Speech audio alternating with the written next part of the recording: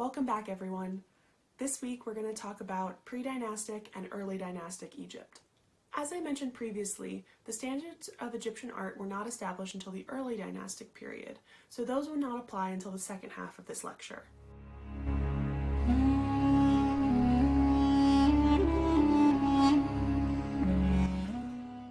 Around 50 million years ago, Egypt was completely covered with sea, which helped sculpt the ancient landscape that we know today. Pre-dynastic Egypt is very hard to determine, so let's talk about the earliest evidence we have for humans in the area of Egypt. The earliest evidence of human habitation in Egypt could be as early as 700,000 years ago. While not much has survived from that time, evidence of rock art can be found all over Egypt. Some rock art that is found in Wadi Digla depicts elephants and giraffes, both of which are currently extinct in the area of Egypt. The Neolithic Revolution took place about 12,000 years ago. This took place mainly in the Near East. This revolution was a transition from a nomadic lifestyle to a more permanent lifestyle. A nomadic's lifestyle typically relied on hunting and gathering, while a permanent lifestyle relied on farming and the domestication of animals. This more permanent lifestyle lended itself to the development of pottery and even writing. This Neolithic revolution all led up to habitation in Egypt. Egyptologists consider the beginning of pre-dynastic Egypt to be around 5000 to 6000 BCE. Multiple quote-unquote cultures have been found in various locations around Egypt. Egyptologists and archaeologists have often assigned culture names to particular eras. Each culture name is usually after the place where the Egyptian settlement was found. This does not mean that these cultures developed at different speeds. In general, there was a gradual development over all different cultures. The majority of archaeological finds from pre-dynastic Egypt have been found in Upper Egypt, which, if you remember from last time, is the southern section of Egypt. We're going to be talking about four main cultures: the Badarian, the Amratian, the Gerzan, and Naqada. If you notice that the Amratian and Gerzan cultures are also called Naqada I and Naqada II. That's because Egyptologists have now related all three cultures together and in a chronological order. Unfortunately, we're not going to be able to cover all of the different cultures from pre-dynastic Egypt, but I encourage you to learn more. Flinders Petrie is sometimes called the father of pre-dynastic Egypt.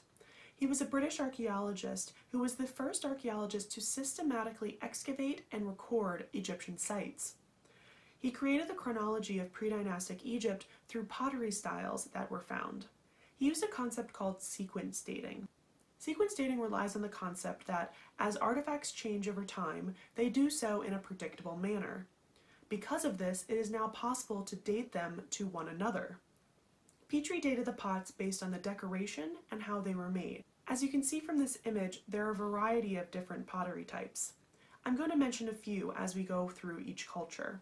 The first culture we're going to talk about is the Badarian culture. This culture dates from 4500 to 4000 BCE. These people had the first evidence of agriculture in Egypt, as they farmed wheat, barley, and herbs. They also hunted animals and had domesticated animals, which provided both food and clothing material. Around 40 settlements have been found dating to this period, as well as 600 graves that have been discovered around the modern city of El Badari in Middle Egypt. The people of this culture made jewelry out of copper, ivory, and quartz, and may have even traded for turquoise from the Sinai Peninsula. The pottery that was standard for this period was called blacktop ware. As the name suggests, these were simple pots with black slip along the top. Their burials were quite simple. These bodies were buried with reed mats or animal skins and placed with personal items such as shells or stone beads. These bodies were not typically mummified unless it was done naturally by the environment. This pot burial that's located in the Petrie Museum in London is an extremely unique case of a woman being buried in a large ceramic pot. The people from this culture have also carved ivory figurines, as you can see on the left. The Amratian culture is next, although it is now called Naqada I. It was originally called Amratian because it was focused in the city of El Amra, and it is now considered part one of the Naqada culture. This period went from 3900 to 3650 BCE. During this period, cross-line pottery began to be produced. This is typically white or red pottery with either white or red designs in a geometric pattern. The Amritian people constructed rowboats out of papyrus, and thus there was trade between Upper and Lower Egypt. Evidence of gold has also been found, which indicates there must have been trade between Nubia, where most gold was produced. These people lived in mud brick buildings, which was an improvement from the huts from previous eras. There is also some evidence of animal deities and people wearing amulets to depict them. One of the most interesting artifacts that began to emerge were cosmetic palettes. These are large siltstone discs that are often rectangular in shape and later take the shapes of different animals. The reason they're called cosmetic palettes is because Egyptians used these to grind different materials to make makeup. Next is the Gurjan culture, which we also call Naqada too. Gurja is a settlement north of El Badari and El Amra. This culture was from 3500 to 3200 BCE. This is where the decoration on pottery became much more advanced. They suddenly moved from geometric patterns from white cross-line pottery to decorative schemes in decorated pottery. The decorated ware shows different scenes, including humans, ostriches, and reed boats. There was a continuation of trade from Mesopotamia and Asia Minor. Cylinder seals from Mesopotamia have been found in Egypt. Lapis lazuli beads also show a possible trade route to modern Afghanistan. At this time, burials were simple pit burials. One of the most famous burials is a man that has been dubbed Ginger because of his red hair. He was buried in a shallow pit grave near Gebelin and is currently reconstructed in a grave in the British Museum. The interesting thing is that this body is naturally mummified. The dry climate in Egypt makes it entirely possible for bodies to be naturally mummified over a period of time. This may be why later Egyptians chose to mummify their bodies to preserve them. In the city of Hierakonpolis, there is the oldest known painted tomb, which is known as Hierakonpolis Tomb 100. You can see in this image a reconstruction of one of the murals, which has a variety of boats, donkeys, ibexes, ostriches, lionesses, gazelle, cattle, and even human beings. This also has some of the earliest examples of two important motifs in Egyptian art. The first being the Master of Animals motif. This is a motif that we will see frequently throughout this course. It shows one person holding up two upright animals on either side of them. This is an example of the belief of order over chaos. The master is controlling and maybe even taming the two animals. This mural also has evidence of the smiting motif. This motif typically shows a pharaoh smiting an enemy. They might be holding the hair of the enemy while wielding a mace or an axe. Later on in this lecture, we're going to be talking about the most famous example of this motif. The Naqada III culture is the final culture of pre-dynastic Egypt. It is mainly located in the city of Naqada and dates from 3200 to 3000 BCE. During this period, a governmental state was beginning to form, which is sometimes why Egyptologists call this Dynasty Zero, as this is the beginning of Egypt as a unified state. This period had a lot of firsts. The Egyptian language began around this time, although in a very simplified form. Cosmetic palettes were decorated with graphical narratives, and there were the first examples of irrigation and sailing on the Nile. Early writing was found on ivory tags that labeled large storage vessels. These were found in tomb UJ at Abydos, which has been dubbed the tomb of the Scorpion King. The tags were an early form of hieroglyphics that designated which estate the storage vessels came from. The cosmetic palettes that became extremely popular all focus on the concept of order over chaos, especially in regards to the human world versus the animal world. The most famous palette of these is the Narmer palette. This was found in a deposit in the Temple of Horus at Nekhen, and it has multiple different interpretations. On one side, it shows an extremely large smiting motif, with the king smiting an enemy with a mace. On the other side, there are three registers. The first register depicts a king in a procession in front of beheaded bodies. The second depicts two snake-like creatures leashed by men, and the third depicts a bull attacking a city. The king on either side is labeled with the hieroglyphics of a catfish and a chisel, which phonetically spells out Nar-Mer. This has been always interpreted as the name of the king. The king is wearing two different crowns on either side of the palette, both of which have been identified as the crowns of Upper and Lower Egypt. Because of this, the palette has generally been interpreted as the unification of Egypt under Pharaoh Narmer.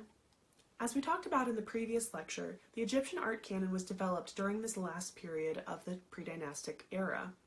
The Narmer palette is the object that many art historians have pinpointed the beginnings of many of the Egyptian art rules that were used for centuries. Hierarchical scale is evident, with Narmer being the most important figure on both sides of the palette. There is also the separation of registers and even half registers, with each character equally spaced apart and fixed to the ground line. Although the interpretation of this palette is always being questioned, there is no question that this piece is key in the development of the Egyptian art canon. The early dynastic period is a grouping that was created from the first two dynasties. This period goes from around 3100 to 2686 BCE. Narmer is believed to be the first king of a unified Egypt and was the first king of the first dynasty. To express unity of both parts of Egypt, there were royal cemeteries in both Saqqara in the north and Abydos in the south, although the bodies of the kings were only buried in Abydos. These tombs were often a series of rooms that may have represented the layout of a palace, implying that this was a palace made for the king in the afterlife. During this period, pharaohs were known for their serek, which is a type of crest that held the king's name. It was often a rectangle with the king's name inside and a falcon bird standing on top. The rectangle was thought to represent a palace facade, and the falcon was to represent the god Horus. This form was later converted into a cartouche, which was an oval with a line on one side that always held the name of a pharaoh. Another famous king was King Den, who was the first king to be depicted wearing the double crown of Egypt. The double crown was a combination of the crown of Lower Egypt, which was the red crown, and the crown of Upper Egypt, which was the white crown. The wearing of both crowns was extremely significant, as it indicated that the pharaoh had control over both parts of Egypt.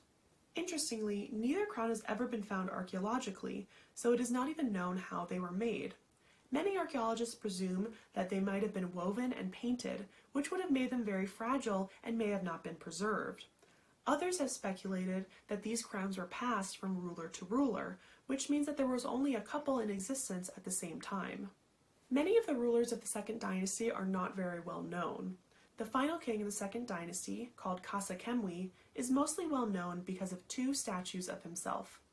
During his reign, he most likely had several successful military campaigns and multiple building projects in El Kab, Hierakonpolis, and Abydos. He was also quite unique in that his serek had both a falcon, depicting the god Horus, and an unknown animal depicting the god Seth.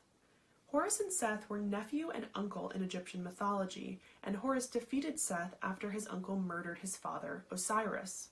Khasa Khemui had two identical statues of himself, one in a light stone and the other in a dark stone. These statues may match up with the duality of Horus and Seth, who often represent the concept of order over chaos. The tight robe that Khasa Khemui is wearing in both statues may be related to a Hebset ceremony, which we'll talk about next week. The Lightstone statue also has a battle scene on one side, with the number 47,209 next to it. This possibly alludes to the number of those killed in one of his most famous battles. Khasa Khemui had one son named Djoser, who buried his father in Saqqara. Next week we are going to start with Djoser, who was the first king of the Old Kingdom. Thanks for watching, and stay safe.